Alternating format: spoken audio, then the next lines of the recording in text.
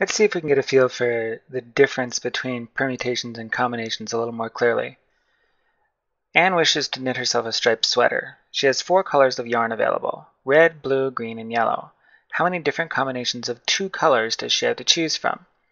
Now, if we were going to do this as permutations, if we didn't care, if it mattered what order, in other words, if she chose red and then green, or she chose green and then red, and those both counted as separate choices, then we'd have a pick-choose situation. She'd have 4 possibilities, and she'd be picking 2 of them.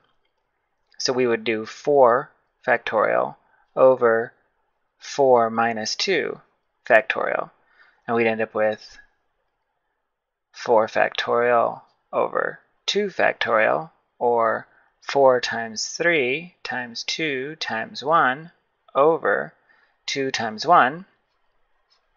Those would cancel. We'd have 4 times 3 over 1.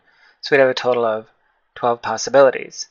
But in this situation, this would be the number of permutations. Permutations.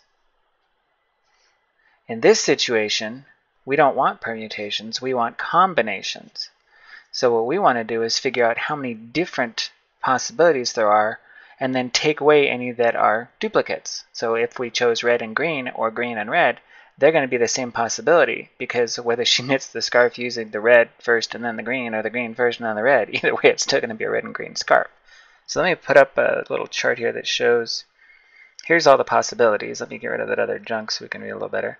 Here's the other all the possibilities. And those possibilities then are red and green, blue and red, red and blue, red and green, red and yellow, green and blue, green and yellow, yellow and blue. And then the equivalent pairings are the same colors, just in the opposite order. So for red and blue, we have blue and red. And for red and green, we have green and red, and so forth. So out of our total of 12 possibilities that we came up with our permutation calculation, half of them are duplicates.